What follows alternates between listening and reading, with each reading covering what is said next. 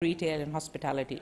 Women are underrepresented in the few industries— Senator Faruqi, you'll be in continuation. We'll go to questions without notice. Senator Gallagher. Thank you, Mr President. My question is to the Minister for Aged Care and Senior Australians, Senator Colbeck. How many residents in aged care have passed away due to COVID-19, and when did the minister first become aware that 33 deaths of older Australians in residential aged care had not been reported until today? Why did it take until August for the Commonwealth to change its reporting obligations for deaths in aged care facilities? The Minister for Aged Care and Senior Australians, Senator Colbeck. Thank you, Mr President. So the number of Australians who have passed away as of 8 a.m. this morning in residential aged care is 457, Mr President, unfortunately, and each one of those is an absolute tragedy, and my condolences go to every family of those who have passed away from COVID-19 to date. Mr President, for a period of time now, the Australian government has been working with the Victorian government through the Victorian Aged Care Response Centre to reconcile the data that is held in the Victorian systems with respect to infections and also deaths. As of the 12th of August this year, by agreement with the Victorian government through the Victorian Aged Care Response Centre, we have been using the Victorian data and understanding that that data would need to be reconciled. I became aware of the difference in the numbers this morning when we were advised from Victoria that they would be announcing that reconciliation. I wasn't aware of what the difference in numbers might be specifically until this morning, and I received that advice through from the Secretary of my department this morning. My understanding, Mr President, is that the reconciliation process and the recording of COVID-19 deaths in aged care will continue. The Victorians are still working on that process as they manage the process through their FES system and their births, deaths and marriages records. So we're working closely with them through VARC to continue that reconciliation process. Senator Gallagher, a supplementary question. Today, the Minister for Health announced additional funding to support the COVID-19 aged care crisis. Why has it taken the deaths of more than 457 Australians in aged care and 7 months of the COVID-19 crisis for the Morrison government to finally provide these resources? Senator Colbeck. Thank you, Mr President. Well, Mr President, the announcement that Minister Hunt and I made today was an extension of existing programs to provide continued support to the aged care sector through the COVID-19 outbreak. So the first round of the uplift for aged care providers was announced back in May. The retention bonus for workforce was announced in March. The program to apply for one worker, one site was announced in conjunction with the Victorian government last month. And so the measures that we announced today were actually an extension, a continuation of our plan to help the aged care sector manage through the COVID-19 outbreak. Senator Gallagher, a final supplementary question. Thank you, Mr President. Minister, considering tracking deaths from COVID-19 should be a critical element of basic pandemic planning, how on earth is it possible that you did not know exactly how many older Australians in residential aged care had passed away from COVID-19 until today? Senator Order. My apologies. Senator Colbeck.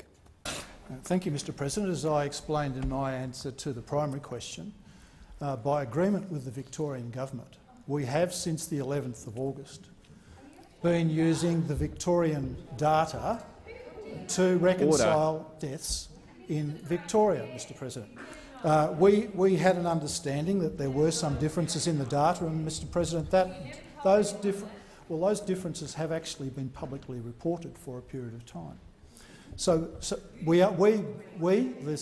Australian government and the Victorian government understood that there would be required to be a reconciliation to understand that. We made a requirement that aged care providers report all of that information into the Victorian system, Mr. President, and so that work has continued cooperatively. There are some differences in the way that some of the deaths are classified, and we continue to work our way through that process, Mr. President, cooperatively with Victoria. Order, Senator Colbeck. Senator McKenzie. Thank you, Mr. President. My question is to the Minister representing the Prime Minister, Senator Cormann.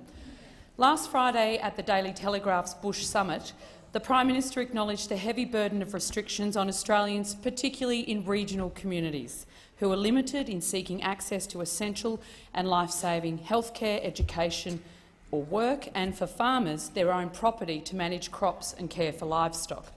As a strong critic of the one-size-fits-all approach taken by state and territory governments on border closures, I welcome the Prime Minister's call for relative risks to be assessed on the whole. Can the Minister please update the Senate on the steps the National Cabinet is taking to secure a national approach from state and territory governments on the definition of hotspots? Minister representing the Prime Minister, Senator Cormann. Thank you very much, Mr. President. I thank Senator McKenzie for that question. Mr. President, Australia is not built to have internal borders. That is why our government is focused on keeping Australia as open as possible while managing the health and economic challenges that COVID-19 presents. Border management must continue to be informed by the public health advice, which is why we are determined to get a hotspot definition based on that medical advice. National Cabinet has asked the Australian Health Protection Principal Committee to develop a common understanding of a hotspot across jurisdictions. The IHPPC will consider appropriate movement restrictions relating to a hotspot based on medical advice. This work is ongoing and will provide people who are living in those areas clear guidance on where and when they can access health services or where restrictions may mean they have to find alternative arrangements. States do not have to wait, of course, for National Cabinet to bring forward common sense, practical and compassionate solutions to their border issues. On my left. Senator New Pratt. South Wales, as the Berejiklian governor in New South Wales has already shown by announcing a border bubble with Victoria, states can enact sensible exemptions, compassionate exemptions, common sense, practical exemptions right now by listening to and working with local communities in affected areas. The health challenge is significant, but we ask all state governments to continue to work constructively to resolve issues affecting the economic recovery. We need to ensure relevant exemptions are in place and applied consistently and efficiently, so that disruptions to critical services for border residents and all other Australians are minimised as much as possible. We are doing everything possible to help our border communities and the agricultural industry in particular get through this pandemic, and we call on all to join us in that effort. Senator McKenzie, a supplementary question. Thank you. The impacts on border residents being unable to access essential health care, jobs or schooling is continuing to detrimentally impact many residents and their families. Is the Minister aware of any risks to achieving a nationally clear, scientifically sound, fair and reasonable approach to defining hotspots? Senator Cormann. Thank you very much, Mr. President. We have seen widely reported examples of hardship for residents in rural and regional border communities. Such impacts should, of course, be minimised whenever possible. Decisions on border restrictions must be informed by public health advice. As I said last week, ultimately these are matters for the states and territories, but it is up to them to set out the medical advice, informing their decisions and to ensure there is a genuine public health upside in return for the restrictions and costs imposed on individual Australians and on our communities.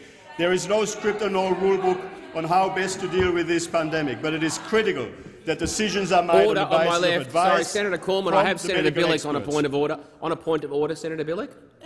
Mr. President, I really sincerely cannot hear what the Minister is saying. Even though I might not want to hear it, I might not like it. And from that side. Well, I can only order.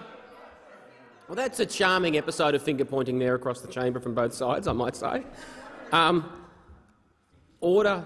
interjections. There's a lot of noise coming from the chamber. I was attempting to not interrupt the Speaker and call order. Please show your colleagues some courtesy. Senator Cormann. The National Cabinet has asked the IHPPC to develop a consistent approach to hotspot management and to ensure that the needs of border residents are properly catered for. As the Prime Minister said on Friday, there will be a hotspot definition. Hopefully it's a definition agreed by the states and territories. Alternatively, there will be a Commonwealth definition based on science and evidence. Senator Cormann. Senator McKenzie, a final supplementary question. Thank you. I acknowledge the Nationals' calls for an agricultural workers' code as a priority and welcome the Prime Minister's announcement at the Bush Summit on progress being made to give effect to this very important initiative. Can the minister please outline the intended protections of an agricultural workers' code and update the Senate on the progress of this work? Senator Cormann. Thank you very much, Mr. President. The Australian government recognises the challenges that communities and farmers have faced over the past few months as a result of COVID-19 and domestic movement restrictions. On 21 August, the National Cabinet agreed to the development of an agricultural workers' code to be considered at National Cabinet at its next meeting. The code recognises the importance of ensuring that farmers, seasonal workers, agricultural services such as vets and agricultural business can continue to operate in a COVID-19 safe manner. The Minister for Agriculture, Water and Environment is leading the development of the code, which would be enforced by states and territories through their public health orders.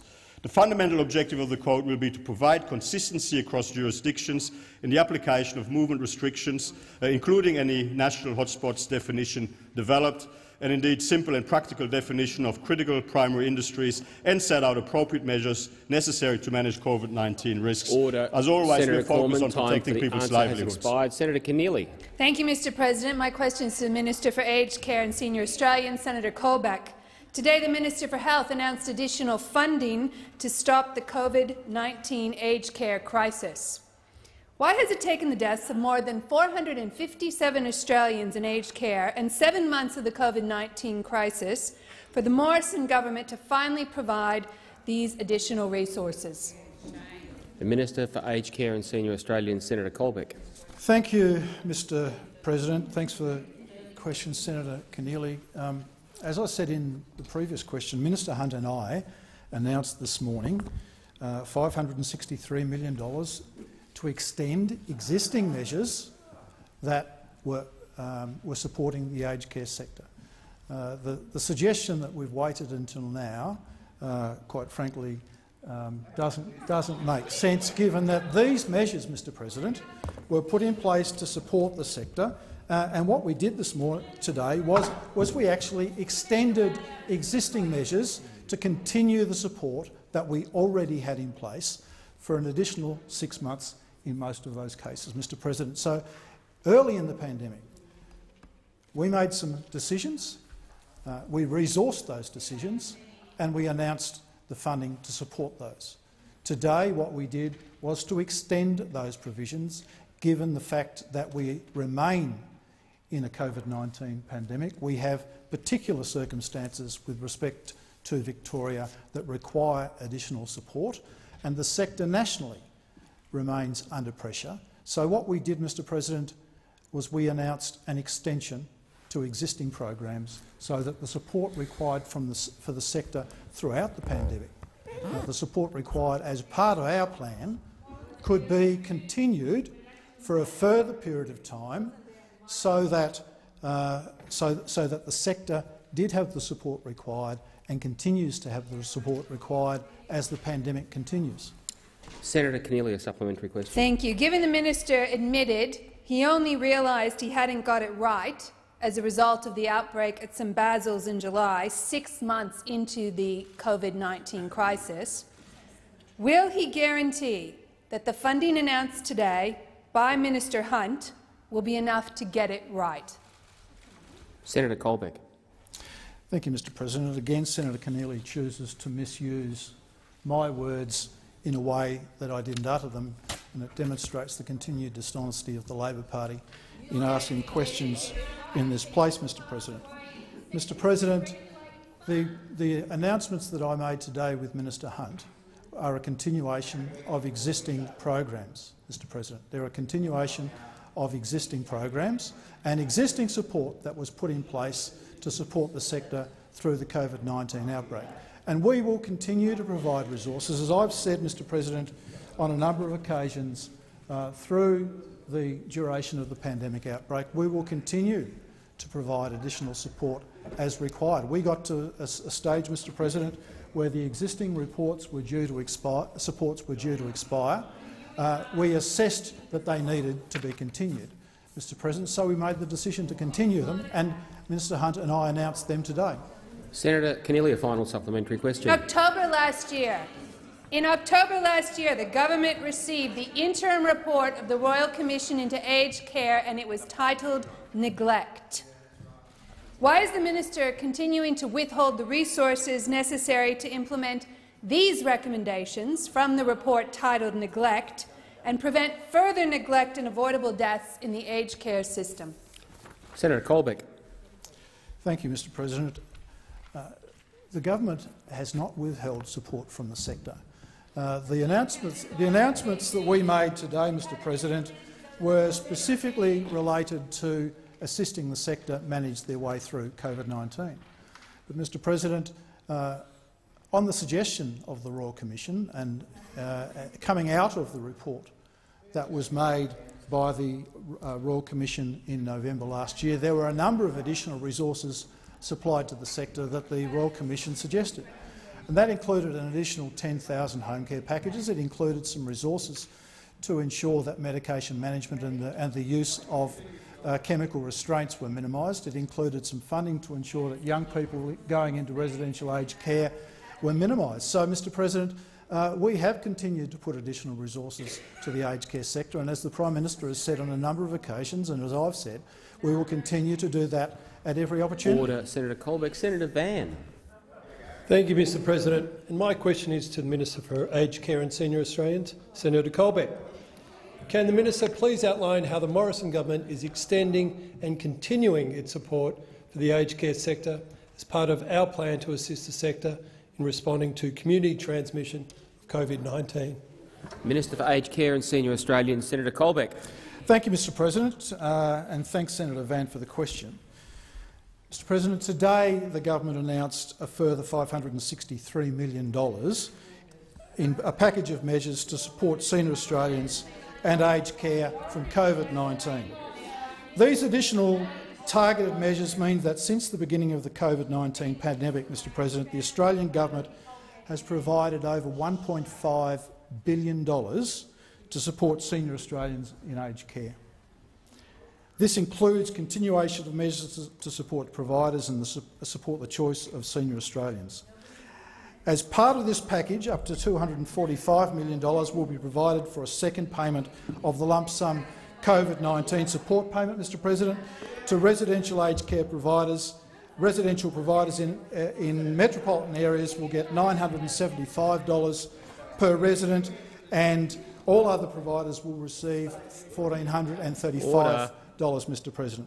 This funding will be used by providers to fund and support enhanced infection control capability, including through an on-site clinical lead, quite importantly. Funding may also be used to address other COVID-19 related costs, such as increased staffing costs, communications with families and managing visitation arrangements.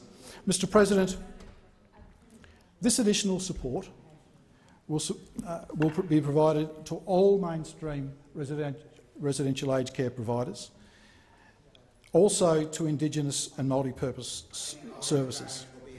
The Aged Care Quality and Safety Commission will be undertaking risk assessments and audits to ensure that providers are prepared for an outbreak. This funding supports providers with this preparedness, Mr President. In addition to the risk assessments and audits, providers will report in their end-of-year financial year returns on how the support was used in overcoming additional COVID-19 related costs. Senator Van, a supplementary question.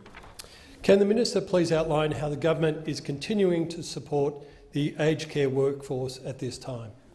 Senator Colbeck.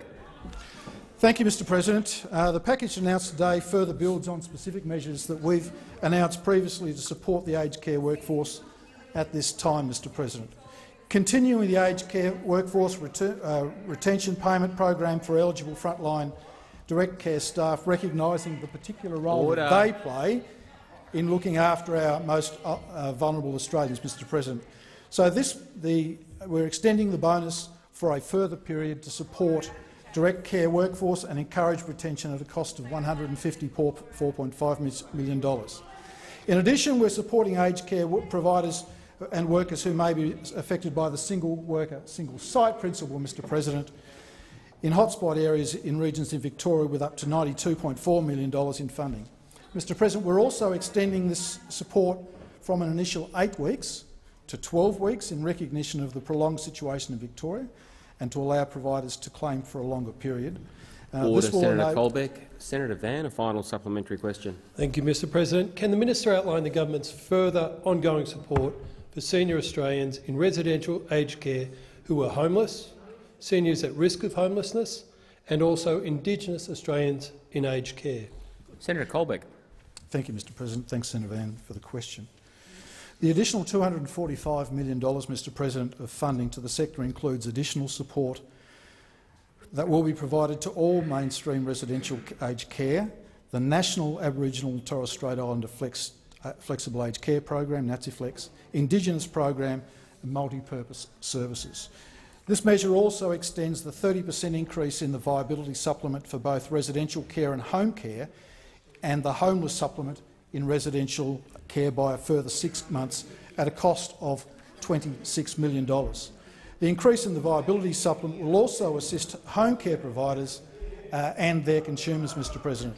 In addition, the Australian government has committed an additional $71.4 million to support older Australians who temporarily relocate from residential aged care facilities to the community to live with their families as a precaution against COVID-19. Senator Siewert. Mr President, my question is to the Minister for Families and Social Services, Senator Ruston.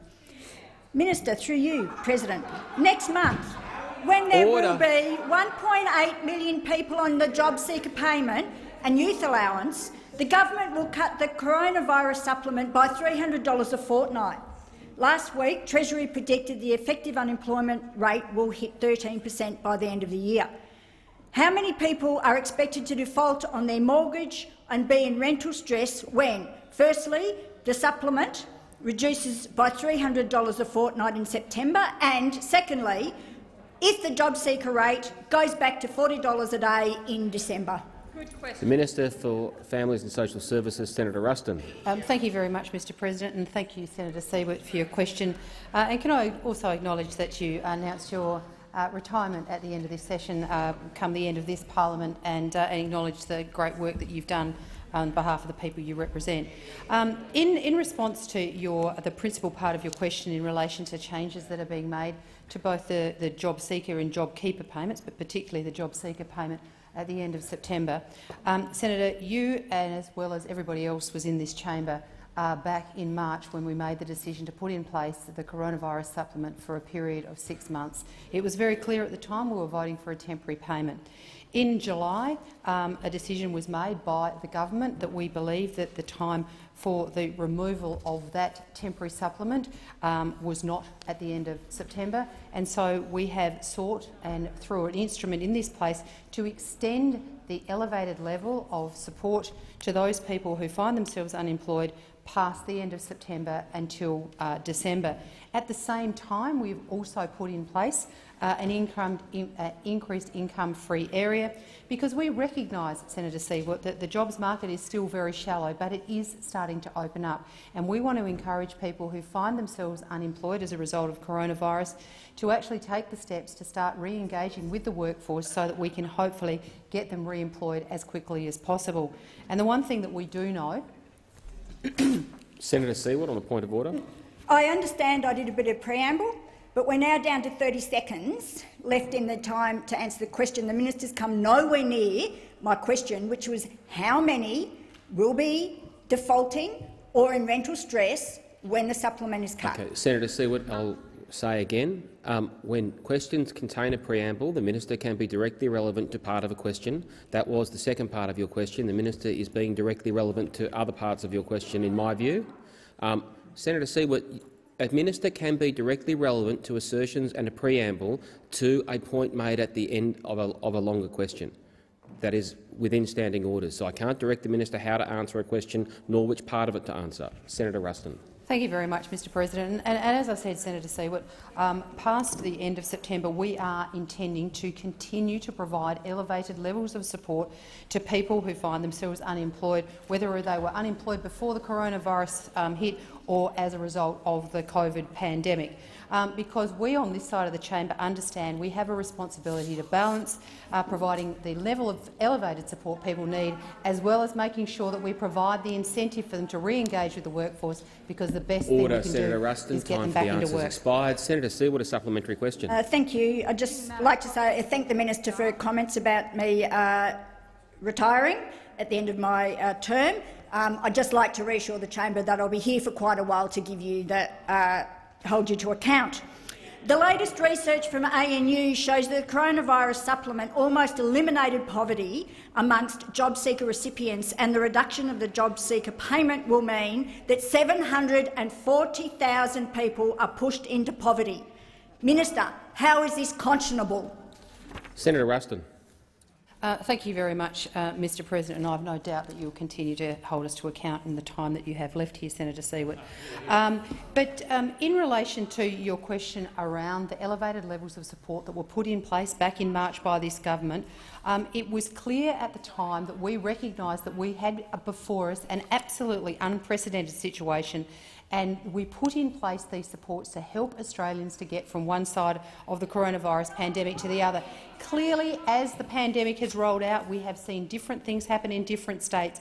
But the one thing that we have started to see in the majority of Australia, our economy is starting to open up again, and we're starting to see jobs created. It is the responsibility of government, as I said before, to manage the balance between providing elevated levels of support in recognition that people are still doing it quite tough as a result of the coronavirus pandemic, but at the same time we need to make sure that people understand they need to re-engage with the workforce, because getting a job is the best Senator way Ruston. out. Senator Siewert, a final supplementary question. Thank you. Through you, Mr President. Minister, at the COVID hearing not long ago, you said that to make any changes to the ongoing structural nature of our welfare system when we're in such a state of uncertainty would be completely irresponsible. How is it irresponsible to guarantee that you won't drop people back into poverty on $40 a day? Senator Ruston. Thank you very much, Mr President. And I think that everybody in this chamber recognises that we are in quite unprecedented times, and we are still in them.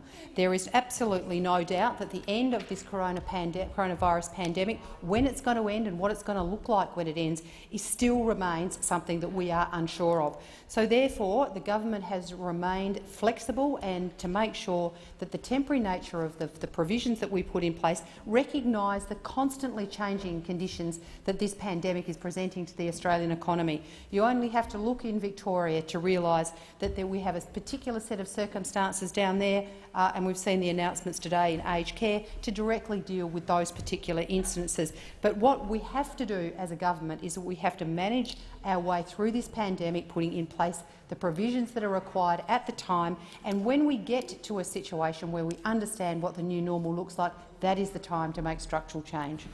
Senator Farrell. Mr President. My question is to the Minister for Youth and Sport, Senator Colbeck. On the 27th of February, Sport Australia told the Select Committee on the Administration of Sports Grants it would provide the legal advice underpinning former Minister Mackenzie's authority to make decisions in the Community Sports Infrastructure Grants program. But last week, the Sports Australia informed the Select Committee it would not provide the advice, as the Minister for Sport had made a claim of public interest immunity. When did the minister make that decision, and on what basis does he make the claim of public interest immunity?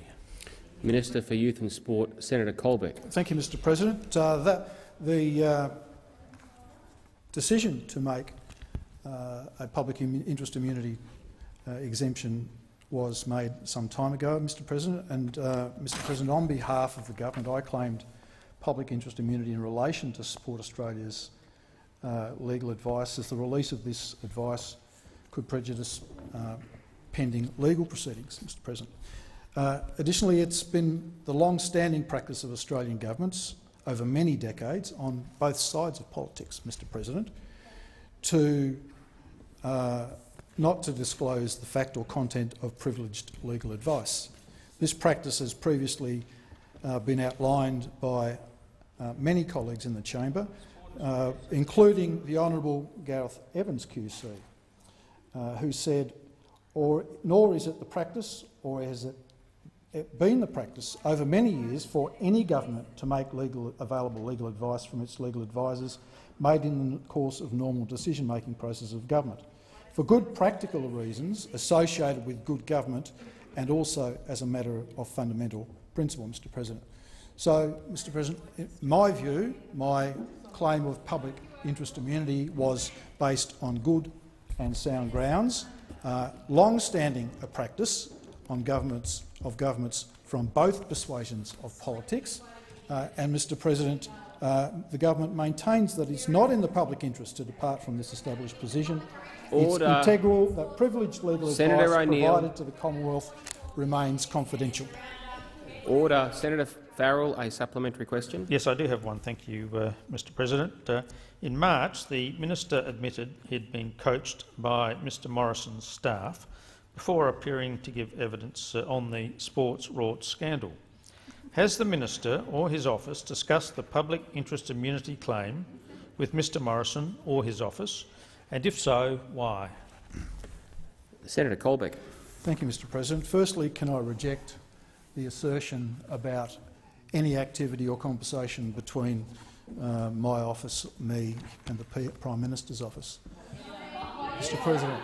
So I reject the assertion of being coached. And again, Mr. President, Labor continue to make things up, Mr. President, and just because Labor says it doesn't make it so, Mr. President. Yes, I had a meeting with the Prime Minister's office, but it wasn't about coaching, Mr. President.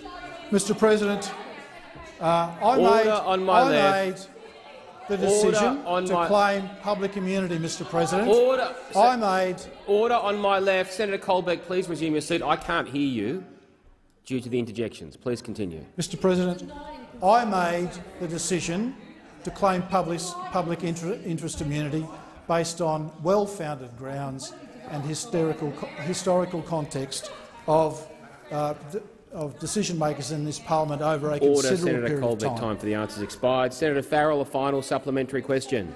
Yes, I do have another question. Thank you, Mr. President. Why is the minister refusing to explain to Australians the basis upon which the government claims that former Minister Mackenzie had authority to make decisions under the sports rorts scheme? What is he hiding? Senator Colbeck. Mr. President, as I've said in the two former questions, I claimed public interest immunity over legal advice on long-standing grounds that have been applied by governments of both political persuasions over a considerable period of time, and I believe, Mr. President, that I had good grounds to do that, and I made the public interest immunity question decision appropriately. We're going to Senator Roberts remotely. Senator Roberts. Thank you, Mr. President. My question is to the Minister representing the Prime Minister, Senator Cormann. In 2016, 17, 19 and 20, I cross-examined CSIRO's climate research team on 4 presentations to me. That revealed CSIRO has never said carbon dioxide from human activity is a danger. CSIRO admitted today's temperatures are not unprecedented. Order. Sorry, I've asked repeatedly last week for interjections to not occur, and they came from both sides of the chamber, and I might say they commenced on the opposition side. They should not have been responded to from the government side. Senator Roberts, I'm going to ask for stone silence in the chamber, and I'm going to ask Senator Roberts to repeat his question so that the minister may hear it and address it. Senator Roberts, can you please recommence your question? From the start, Mr. President? Yes, from the start. Thank you. My question is to the Minister representing the Prime Minister, Senator Cormann. In 2016, 17, 19 and 20, I cross-examined CSIRO's climate research team on 4 presentations to me. That revealed CSIRO has never said carbon dioxide from human activity is a danger. CSIRO admitted today's temperatures are not unprecedented. CSIRO's cited papers do not show rate of temperature rise is unprecedented. CSIRO has never quantified any specific impact from human carbon dioxide. CSIRO relies on unvalidated, erroneous models. CSIRO relied on discredited papers. CSIRO showed little understanding of papers cited. CSIRO admits to no due diligence on reports and data. CSIRO allows politicians to misrepresent CSIRO without correction. 15 highly respected international scientists verified our conclusions. What is the basis for the government's climate and energy policies? The Minister representing the Prime Minister, Senator Cormann. Thank you very much, Mr. President. The basis of our commitment is, as part of the international community, doing our bit to help reduce global greenhouse gas emissions. That's the basis. We are committed to a sensible climate change policy which appropriately balances environmental protection with economic responsibility. That has always been our position. And as a country, we have not only met, but we have exceeded or are exceeding our emissions reduction targets agreed to in Kyoto, and we are on track and have a plan to meet our emissions reduction targets agreed to in Paris. I mean, we are a good global citizen. There is a global challenge that needs to be addressed, and we are doing our bit sensibly and responsibly and proportionately to contribute to meeting that challenge. In relation to the CSIRO specifically, the CSIRO is a national treasure. It undertakes essential science and research which improves our lives and helps grow our economy. CSIRO stands behind its researchers and the integrity of the research produced by them. They have demonstrated their demonstrated record of scientific excellence is underpinned by their commitment to the full and transparent participation in the scientific peer review process, which results in evidence-based science of the highest quality, including making data publicly available. CSIRO is in the top 0.1% of the world for its 4 core fields of science and in the world's top 1% for the other 14 fields. They rank in the top 3 of the world's national science agencies for impact, and I note that the CSIRO has provided briefings to Senator Roberts in the past, and I also note that Senator Roberts has asked a number of questions which CSIRO has responded to and will of course continue to respond to moving forward. I hope that appropriately addresses Senator Roberts' question. I thank senators for their courtesy during Senator Roberts' question, and I ask for it again. Senator Roberts, a supplementary question. Thank you. Your ministers for climate and energy and preceding Liberal Nationals and Labor Greens governments claimed that climate and renewable energy policies are based on CSIRO advice. Yet CSIRO's climate team admitted to me that CSIRO has never stated carbon dioxide from human activity is a danger, and when asked for the source of that political claim, suggested I ask politicians and ministers. On what basis is your government claiming we need to cut the carbon dioxide from farming, industry, transport and driving cars? Senator Cormann. Thank you very much, Mr. President. There is a recognised global challenge which we believe needs to be appropriately addressed in a global fashion through an appropriately comprehensive global arrangement, and Australia, as a responsible international citizen, is committed to doing its bit, and that is precisely what our government is doing. Under our government, emissions are coming down, and electricity prices are also coming down. And we are keeping the lights on, bringing electricity prices down, and helping to reduce global greenhouse gas emissions in a way that is economically responsible. And we are very proud of our record, and we remain committed to that as the appropriate way forward. Senator Roberts, a final supplementary question. Thank you. The CSIRO climate research team's position ultimately relies on unvalidated and erroneous computer models that are not suitable as a basis for policy, in implying, falsely, that they have confidence in the models, yet have never assigned a quantitative calculated confidence level. CSIRO has misled you. Will your government hold an independent inquiry into the so-called science that is supposedly the basis of your climate and energy policies?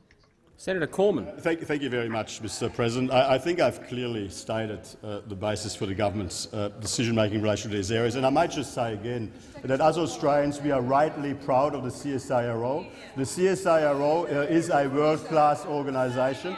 Now, that doesn't mean that every bit of research is immediately right on the mark. But the CSIRO, like any scientific organisation, understands that any research has to be appropriately tested and peer-reviewed, and they are absolutely committed to the appropriate rigours and transparencies that apply to any scientific organisations of this nature, and that is, of course, appropriate. We completely support the important work the CSIRO does and continue to stand by it. Senator Henderson. Thank you very much, Mr President. My question is to the Minister representing the Minister for Health, Senator Cash. Can the Minister outline to the Senate how the Morrison government is investing in mental health support for Australians through the COVID-19 pandemic? The Minister representing the Minister for Health, Senator Cash. Thank you, Mr President, and I thank Senator Henderson for the very important question. And of course, during the course of the COVID-19 pandemic, mental health has been a challenge not just in Australia but around the world. The Morrison government recognises that the ongoing restrictions in place to stop the spread of COVID-19 are having a significant impact on the mental health of Australians, but in particular, as Senator Henderson well knows, in particular in communities in Victoria, who continue to be subject to severe lockdown measures. Mr President, since March of this year, the government has announced a number of emergency response measures to support the mental health and well-being of Australians through COVID-19. Access to telehealth services under the Medical Benefits Scheme has been expanded to include mental health, allied health professions and general practice.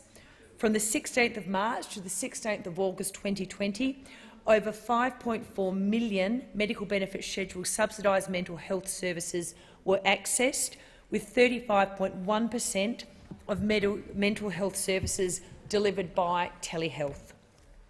We're also investing in our frontline mental health services through our $74 million COVID-19 mental health support package, with $3 million for a dedicated mental health and wellbeing program for frontline workers, $10 million in funding to support older Australians through a community visitor scheme, $6.8 million for the expansion of Headspace digital work and study service, $10 million to establish the Coronavirus Wellbeing and Support Line, and $14 million to bolster the capacity of mental health providers such as Lifeline and Beyond Blue. We also have a $48 million National Mental Health and Wellbeing Pandemic Response Plan. Senator Henderson, a supplementary question. Thank you, Mr President. What additional assistance is the government providing to Victoria as second-stage lockdowns force Australians back into isolation, potentially cutting them off from family and social supports? Senator Cash. Well, thank you, Mr President. And as Senator Henderson has said, Victorians in some part, they're doing it really tough, and the government understands the severe nature of the COVID-19 restrictions in parts of Victoria, and we have therefore provided additional assistance to Victorians at this time. We've including the doubling of funding for the Better Access Plan to increase access to mental health practitioners through Medicare. For support for young people through youth support, there is $12 million for service surge capacity to Victorians, including $5 million for Headspace, with a particular focus on those in Year 11 and Year 12. Across all of Victoria, we are funding an additional 10 Medicare subsidised psychological therapy sessions for people who are affected by the further restrictions or who are in quarantine or required to self-isolate and have already used the 10 existing sessions that they have. We're also establishing 15 dedicated mental health clinics across Victoria, and our Senator McKenzie will please know 6 are in rural and regional areas. Expired. Senator Henderson, a final supplementary question. Minister, what is the government's understanding of the impacts that additional lockdowns are having on Victorians, and where can people access support services if they need it? Senator Cash. Well, Mr President, the government is closely monitoring mental health service usage to respond quickly and lessen the mental health impacts of COVID-19 and the recovery phase. In the past 4 weeks, Victorian access to support services was 90% higher than the rest of the country. For Beyond Blue, 22% higher for Lifeline and 5% higher for the Kids Helpline. We're also, though, in light of this, in conjunction with the Victorian Government, we have agreed to establish a new Victorian mental health task force to ensure the latest initiatives are implemented as quickly as possible. And this is important additional assistance, of course, for Victorians at this time. In terms of the Beyond Blue Coronavirus Wellbeing Support Service, it's available to all Australians needing support through the COVID-19 pandemic and can be accessed via telephone or online. And through these services— Senator Cash, time for the answer has expired. Senator McCarthy. Thank you, Mr President. My question is to the Minister for Aged Care and Senior Australians, Senator Colbeck. Today, Minister Hunt announced $92.4 million in funding to prevent aged care workers from working at multiple facilities. Will the minister guarantee that aged care workers will no longer work at multiple facilities? If not, why not? The Minister for Aged Care and Senior Australians, Senator Colbeck. Thank you, Mr President. Today, Minister Hunt and I announced a number of measures to support the aged care sector to manage the COVID-19 outbreak. One of those measures, Mr President, was to support a negotiated agreement between the aged care sector and the unions in Victoria to ensure that one worker could work at one site, Mr President. Mr President, that agreement is not inclusive of the entire aged care sector.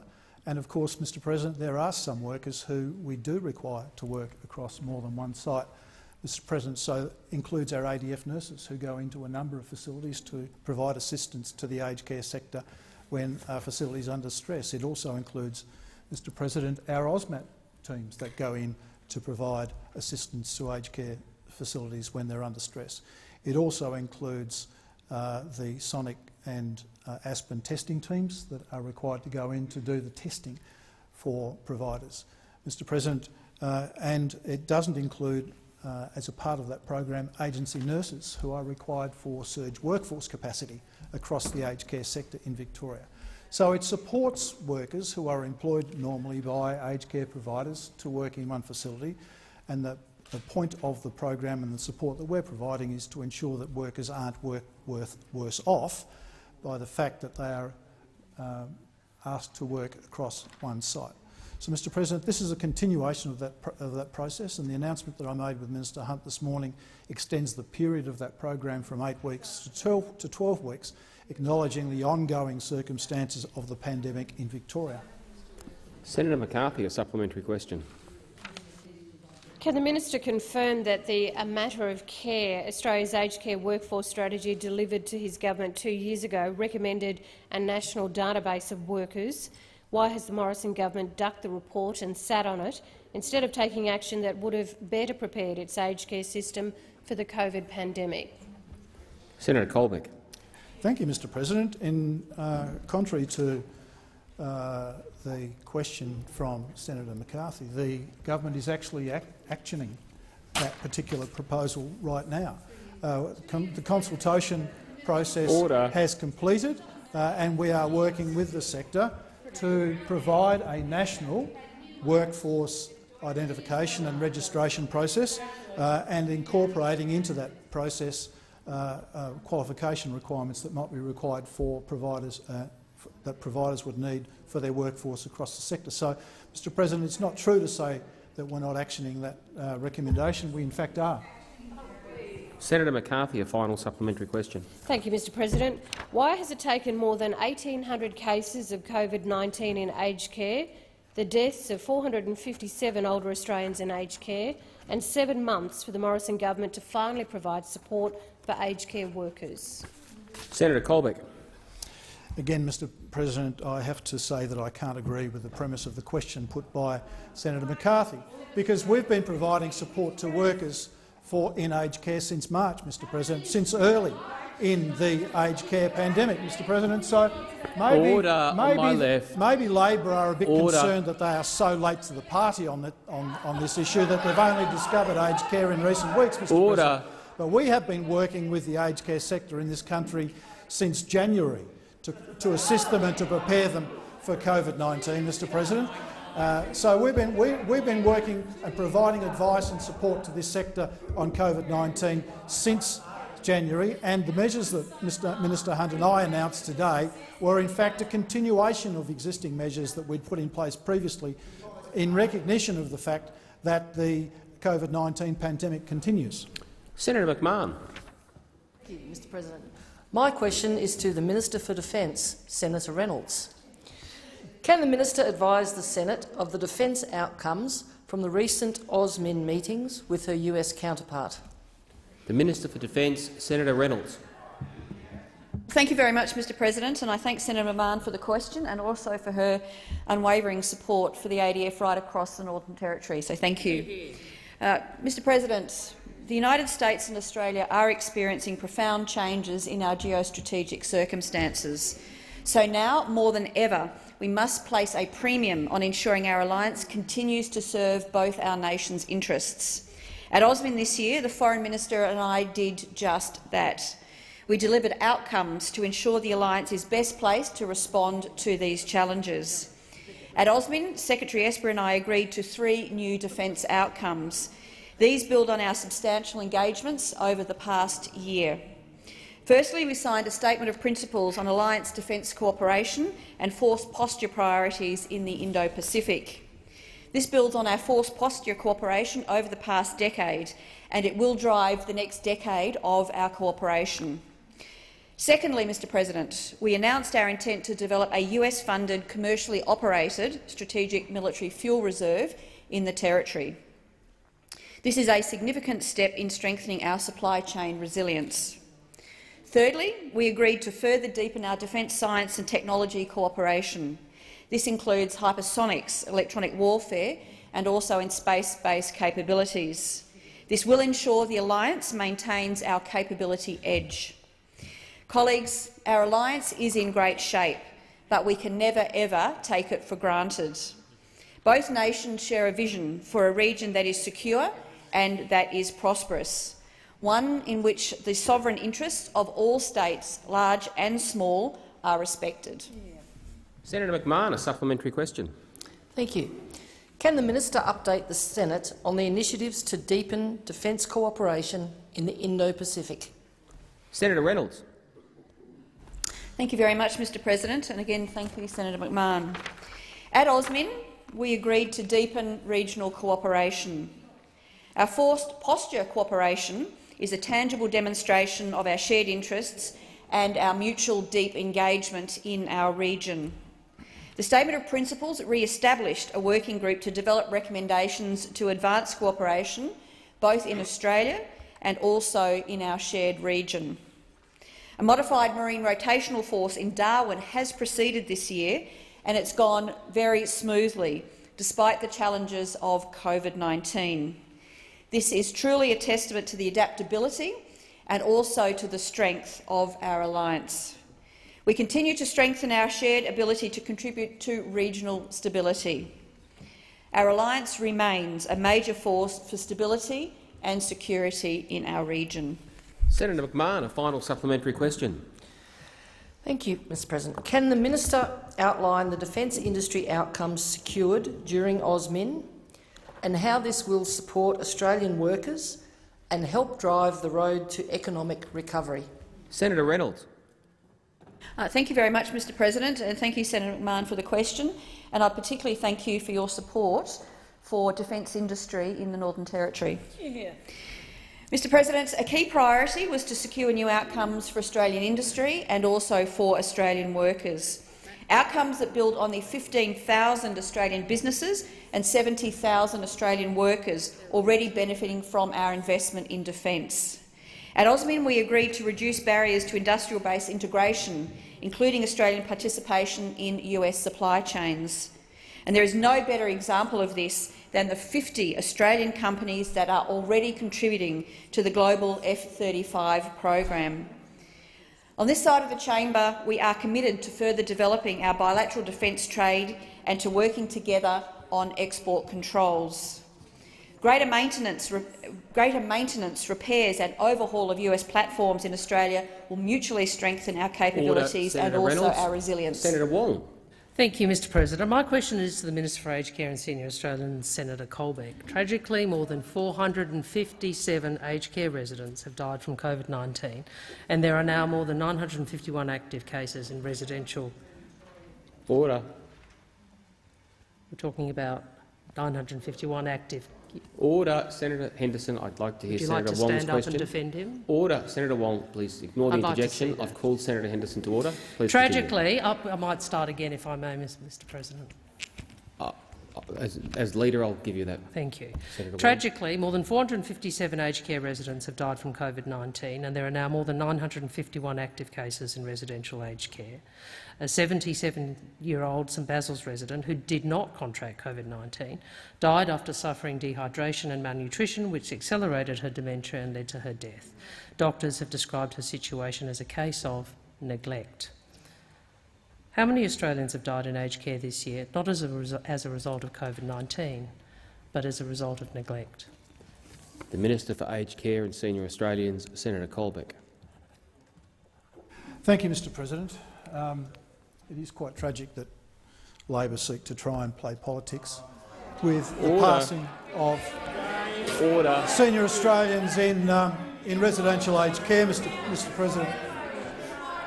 And Mr President, there are about 60,000 Australians who die in residential aged care on an annual basis, unfortunately, but that's one of the functions of residential aged care. I don't have statistics on Mr President, and the objective of the Australian aged care system is to provide all residents in residential aged care with a high quality of care across the nation. That is the focus and the purpose of our residential aged care system and the regulatory framework that supports it, Mr President. But as we know, Senator Colbeck, have Senator Wong on a point of order. Senator Wong. Thank you, Mr President. Direct relevance.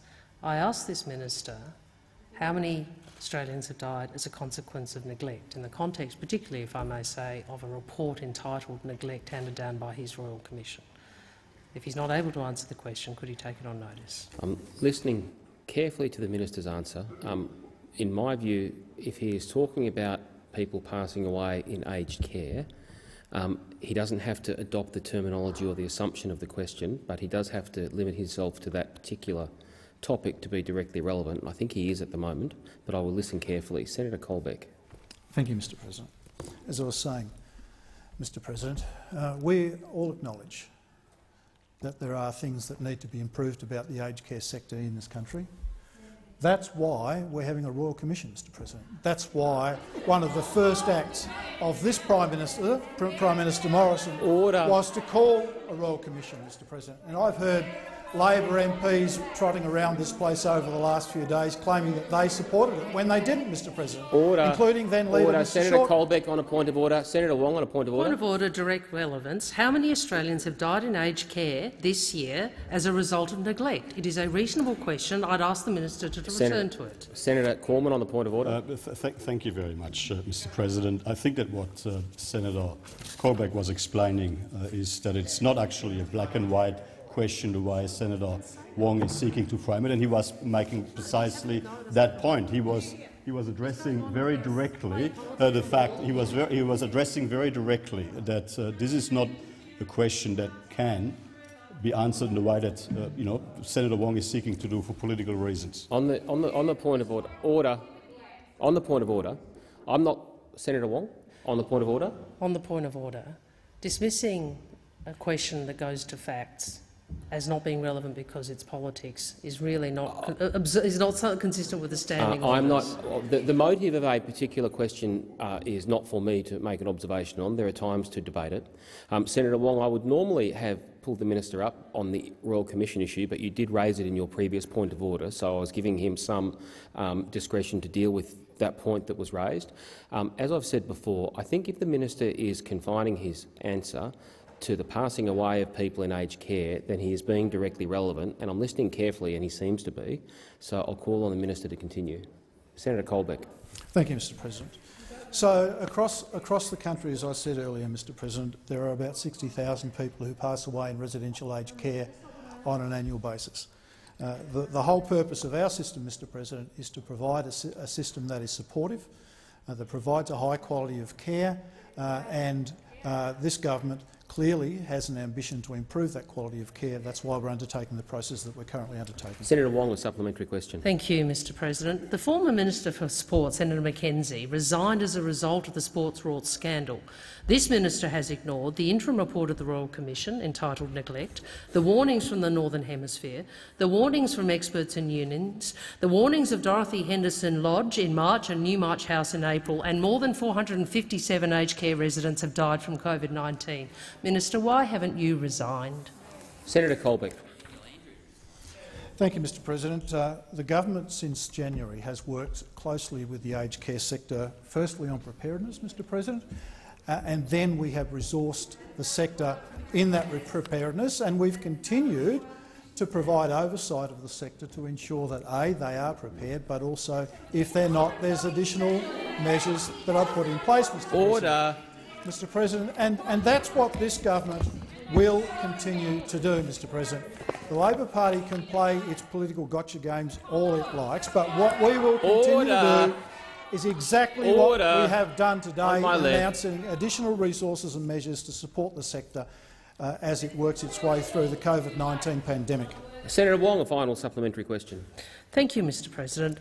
Under Prime Minister Howard, when one person died connected to the kerosene bath scandal, former Minister Bronwyn Bishop lost her job. Under this minister, aged care residents are so neglected, one had ants crawling from open wounds and residents are dying of neglect. Why doesn't this minister resign? Why doesn't he allow someone like former Shadow Minister for Mental Health and Ageing and Senior Senator from New South Wales, Fierravanti Wells, to replace him? Senator Colbeck. Thank you, Mr President. What I will continue to do and what the government will continue to do is to follow the medical advice, to provide the systems and the resources that are available to the aged care sector so that they can manage the COVID-19 pandemic and ensure that senior Australians get the care that they deserve. That's what we've done in Victoria by partnering with the Victorian government to establish the Victorian Aged Care Response Centre, and that's what we've done today by the announcements that I've made, along with the minister, to ensure that the sector has the resources that it needs. Senator Cormann. Thank you very much, Mr President. I ask that further questions be placed on the notice paper.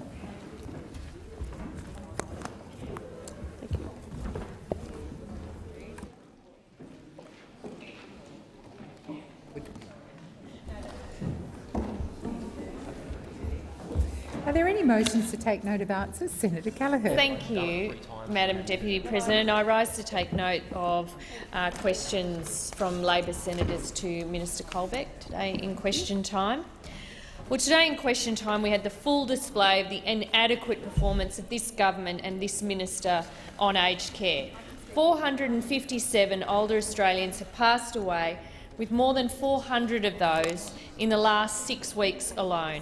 Thousands of residents of aged care have contracted the virus. Hundreds have been evacuated from their homes, often dehydrated, malnourished and soiled.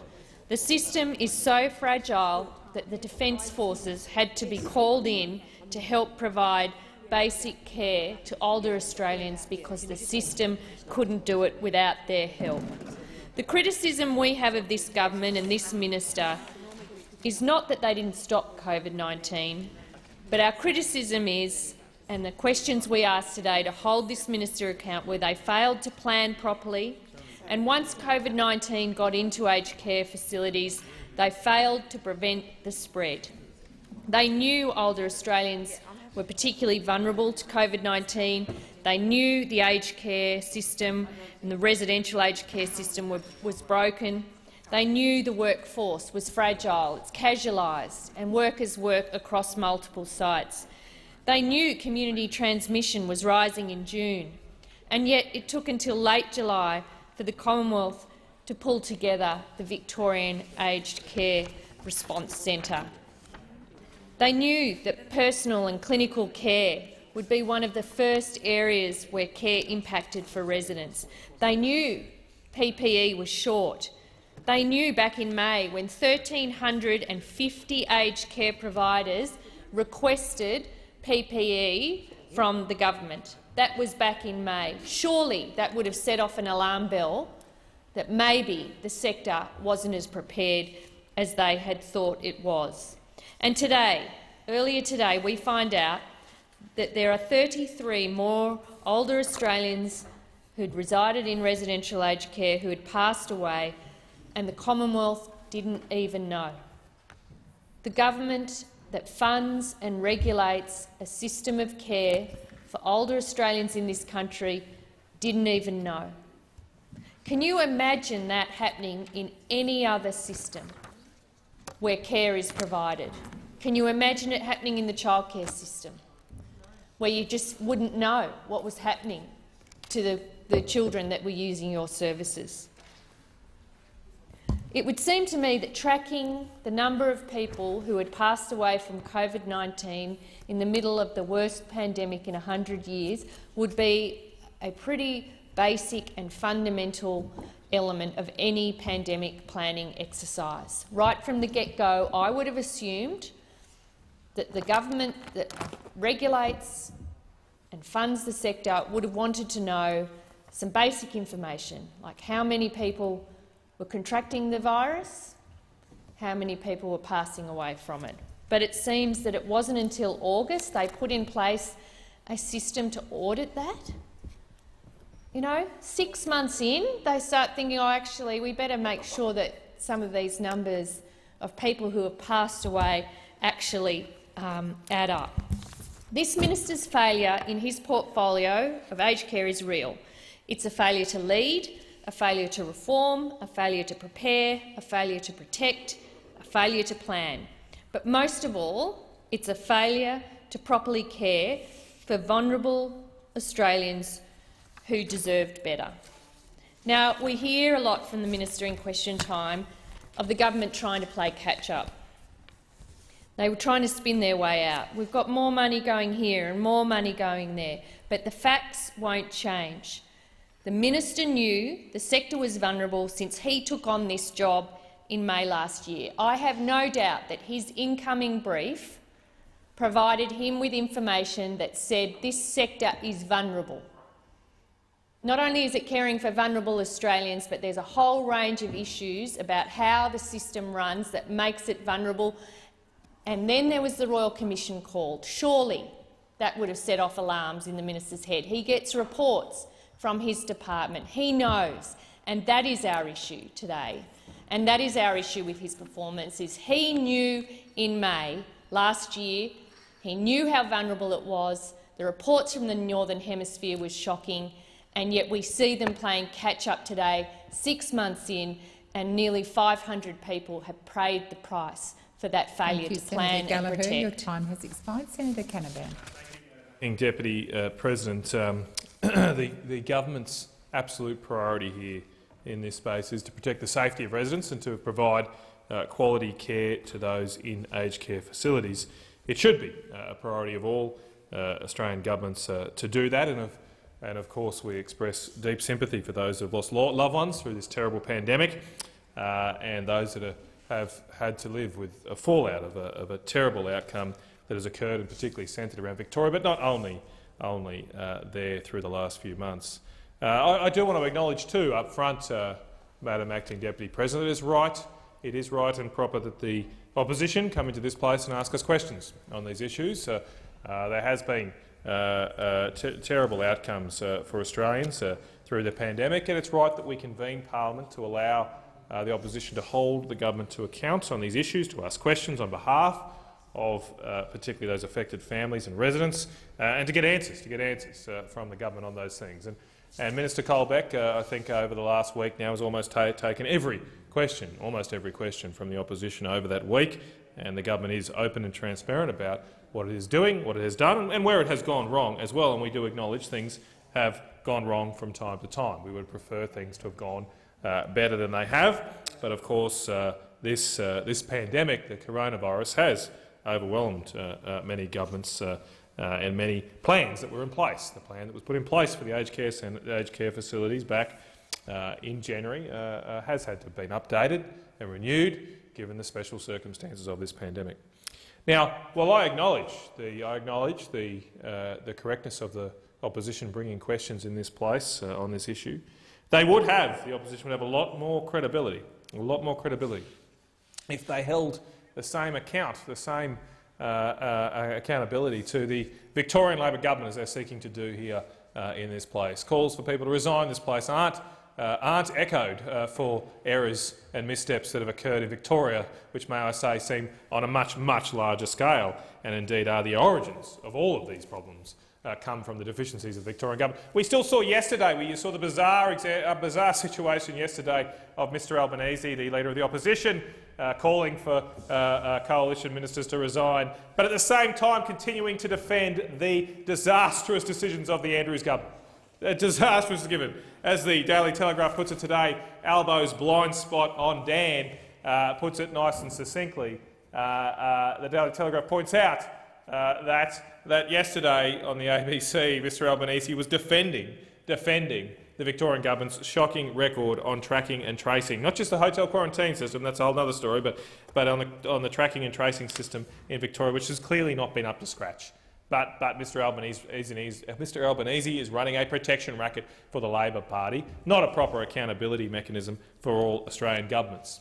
If only, Madam Acting President, the Victorian Parliament could hold their government, the Victorian people could hold their government to as much as an account as what is occurring here in Canberra. We have convened the federal parliament. We've brought people all around the country with different quarantine arrangements, different border restrictions, but we've made it work because it's right and proper to have the parliament here to answer these questions. Yet the Victorian parliament refuses to sit, or the Victorian government refuses to allow the Victorian parliament to sit as some sort of modern-day King Charles. The Victorian Premier is saying no, he's not allowing the parliament to sit.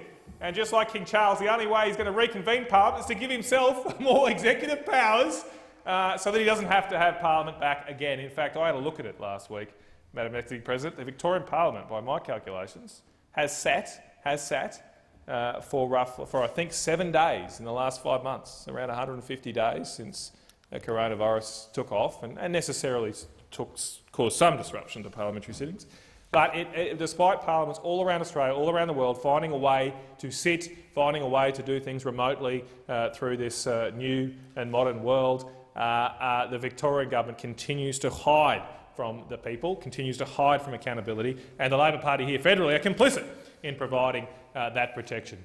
Now, I won't have time, Madam Acting President, to talk a little bit more, which I would have loved to, about some of the things that we're doing to fix the situation in Victoria. My colleague Senator Rennick might take some of that up, but we are making sure we provide substantial assistance to the aged care sector to help with increased staffing, to deal with the issues, of course, of having to displace staff when an outbreak occurs in a facility, and to provide the Defence Force where possible. And we'll continue to do that because our focus remains on providing adequate quick care to those in this terrible situation. Senator Canavan, your time has expired. Senator Carr. Yes, Madam Deputy President, the question time today highlighted the fact that the minister was now acknowledging the tragic deaths of some 457 people in our aged care facilities across the country.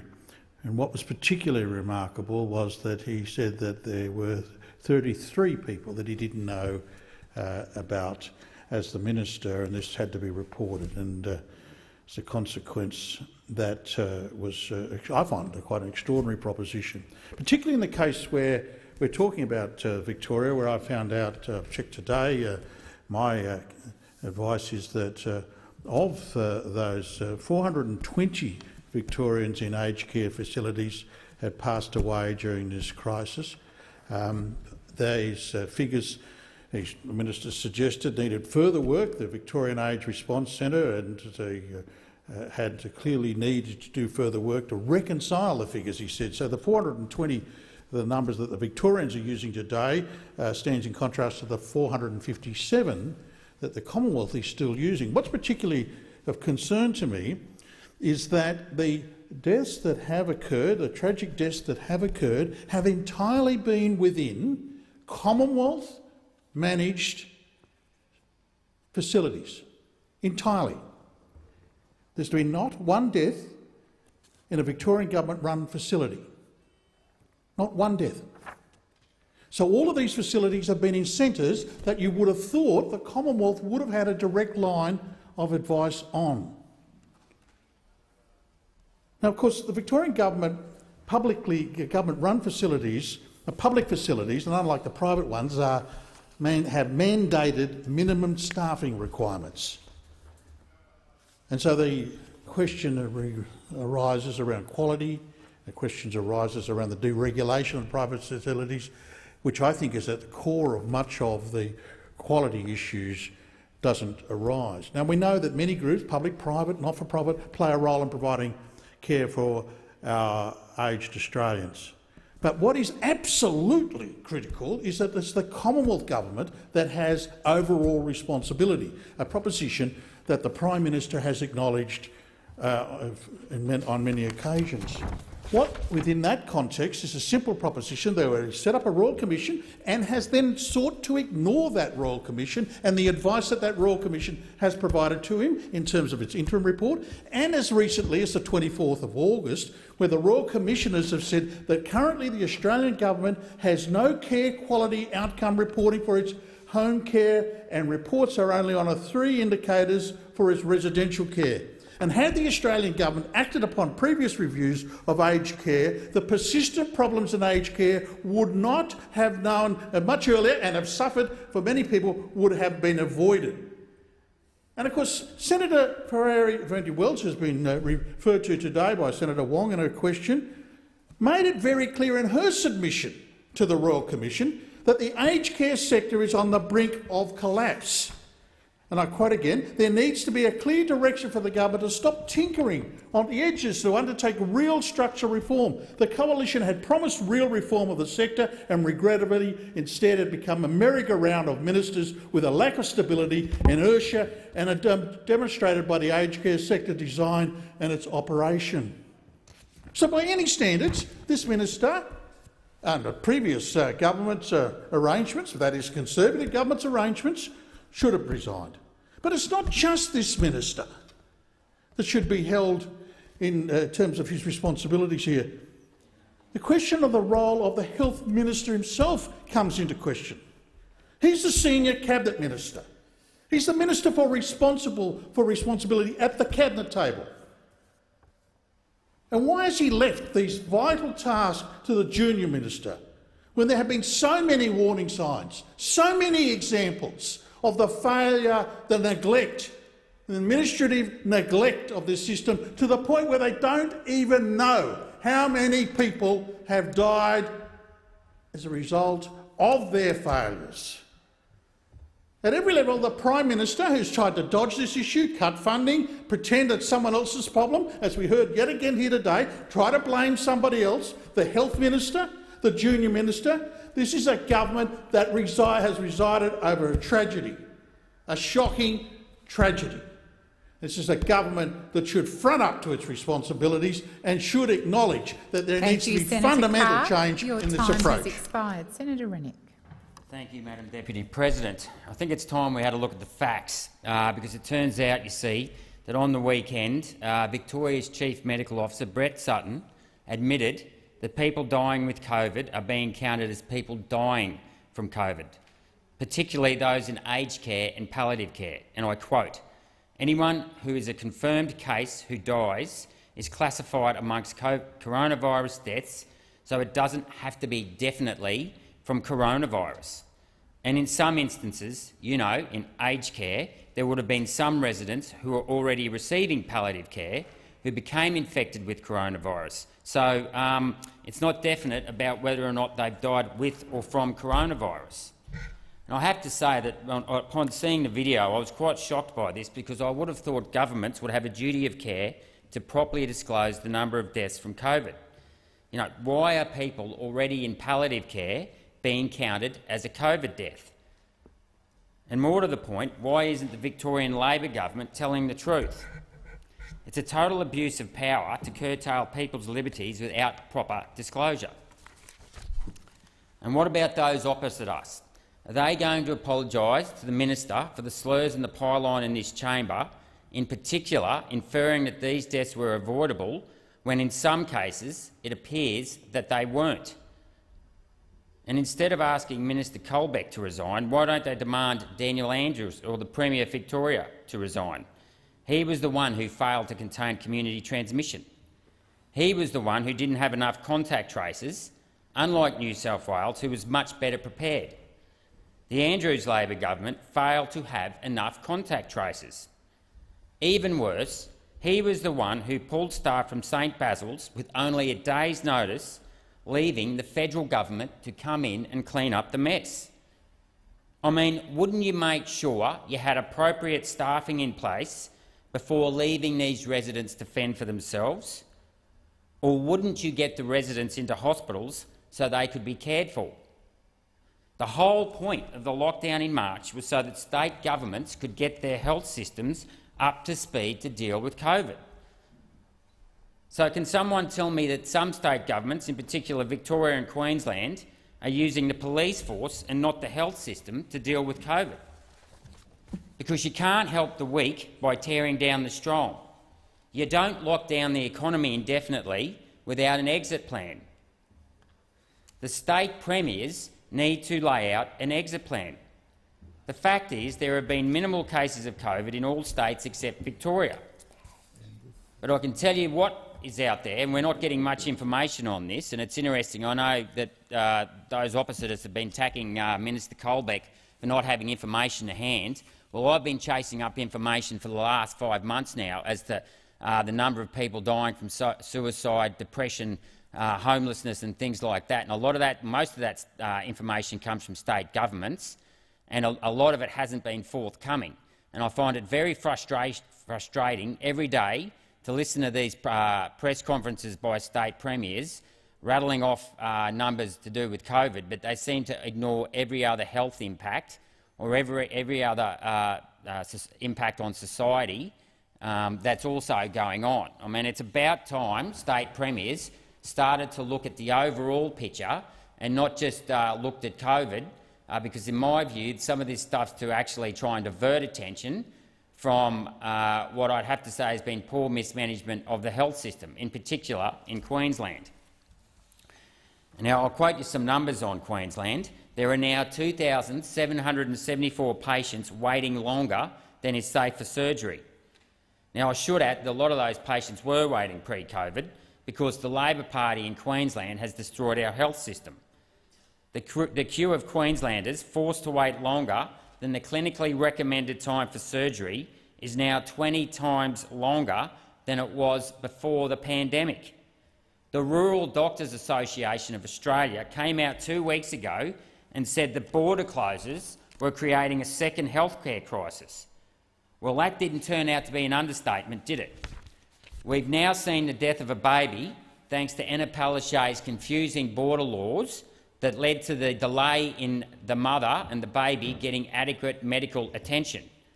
I've seen the Queensland Labor Party do some pretty low things over the years, introduce poker machines, close over 30 maternity wards in the regions, record waiting lists for surgery, ambulance ramping and record crime rates, but I don't think I've seen anything as callous as what Anna Palaszczuk has done. Expired, and I do remind you once again it is a broad-ranging discussion, and you were mostly on topic, which was to take note of answers from Senator Colbeck. So I'd ask you to bear that in mind in future. Senator McCarthy. Thank you, Madam Deputy President. 457 aged care residents have died. 457. Older Australians with families, friends, children and grandchildren, and there are loved ones who are grieving. What is happening in our aged care homes is a national tragedy, a national disgrace. And the Morrison government has no plan to address the crisis in aged care. The Morrison government needs to fix the home care crisis now. And the reality of this government's aged care mess means the waiting time to receive high-level care at home is almost 3 years. And at the front line of this crisis are the workers. They deserve to know, when they show up for a shift, that there will be adequate protective equipment for them. They shouldn't have to choose which hand to put a glove on. And they deserve training in infection control for their protection and the protection of those they care for. And yet, as the Herald Sun today reported, federal aged care authorities are in the dark over whether staff are working at more than one home. This is despite a report 2 years ago recommending a national database of workers. A matter of care, Australia's aged care workforce strategy, delivered to this government 2 years ago, recommended a national database of workers. Such a database would help aged care authorities monitor if aged care workers are working at more than one home. And during a pandemic, this is invaluable information. Many aged care workers work at multiple aged care facilities and, unfortunately, have spread the virus. They felt they could not call in sick if they felt unwell, and in fact some were told they must come to work even if they were sick. This is a broken system, and it's this government that has sat on that report instead of taking action. It's so clear the warnings were there, and there are still no answers from Senator Colbeck. The Royal Commission's interim report into aged care quality and safety, entitled Neglect, was tabled on the 31st of October 2020. 31st of October. That report found the aged care system fails to meet the needs of its older, vulnerable citizens. In Darwin, in the Northern Territory, powerful evidence was heard about the stark challenges faced by Aboriginal and Torres Strait Islander people. This included challenges of poverty, food insecurity, difficulties accessing services, lack of culturally safe and secure services, and the distance from services. And overall, the report found that a fundamental overhaul of the design, objectives, regulation and funding of aged care in Australia is required. It does not deliver uniformly safe and quality care, is unkind and uncaring towards older people, and in too many instances it neglects them. For First Nations people, we look at our old people as our elders. We treat them with utmost respect, knowing that they carry a wealth of knowledge of our stories as a people, our stories as a family. And today we hear 457 elders of our Australian community have died. And still we do not see any accountability with this government. No changes in the care for our elders, our elder Australians, no care in the desperate need for what has to happen now, but not even the recognition of what they could have done so much sooner. The warnings were definitely there. Aged care is a federal responsibility, full stop. This government has withheld support from the sector. You are responsible for aged care, and you haven't protected our elders from this coronavirus. Scott Morrison has no plan to address the crisis in aged care. Anthony Albanese does have a plan. It includes the introduction of minimum staffing levels, adequate supplies of personal protective equipment, better training for staff and infection control, as well as a better surge workforce strategy. The Australian public has lost confidence in Senator Colbeck. Thank you, Senator McCarthy. I'll just remind you to refer to those in the other place by their correct titles. So the question is that the motions moved by Senator Gallagher be agreed to. Those of that opinion say aye. Against, I believe the ayes have it. Senator Siewert. Thank you, Deputy President. I rise to take note of the answer from Minister Ruston to my question regarding JobSeeker. And specific question was about how many people are likely to default on their mortgage or not be able to pay their rent and be in rental stress when the JobSeeker payment is cut by $300 a fortnight. And the minister couldn't answer because they don't know. They haven't bothered to look at how this cut of $300 a fortnight is going to impact on 1.8 million job seekers and those on youth allowance, and in fact the 2.2 million Australians who are getting the coronavirus supplement, because it's going to have a devastating impact. And we heard that today when we heard from Ben Phillips from the ANU and the work that they've been doing, looking at the fact that 740,000 people are going to be dropped back into poverty at the end of September when $300 are cut from the supplement. We are still going to be in economically difficult times for a very long time to come. So cutting the coronavirus supplement by $300 a fortnight is going to have substantial impact not only in dropping people back below the poverty line, but it is also going to have a devastating impact on our economy. Where are people that are in rental stress going to be living? They, in fact, are going to be homeless. What happens when people have to start defaulting on their home loans? Now, if you look at the work, the ANU work that's been done, poverty has substantially been reduced in this country thanks to the coronavirus supplement, down to 6%. Down to 6%. That's absolutely enormous. So not only has that supplement kept people out of poverty, it's helped our economy. Those people who are going to be now have $300 less a fortnight will be significantly impacted by the cut in the supplement. And of course the minister once again would not confirm that they will not drop the job seeker payment back to $40 a day. And the fact that she says it would be irresponsible to guarantee that to do that at the moment, to actually confirm that they won't be dropping it down to $40 a day. It's in fact irresponsible not to. It's absolutely irresponsible, because I can't think of a world at the moment where it's ever going to be economically justifiable to drop people onto $40 a day. There's no future world where somebody's going to be able to survive on $40 a day.